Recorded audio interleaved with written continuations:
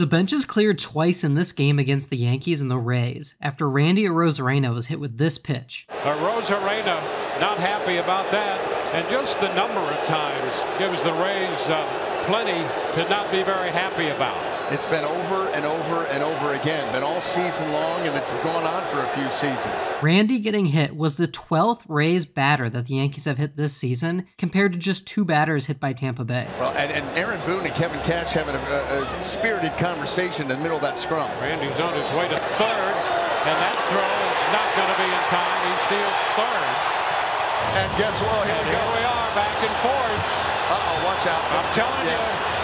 The umpires asked for this. Afterwards, Ian Hamilton had this to say about Tampa. I mean, if they want to come over here, they can come over here, I guess. So, wish we had another game against them.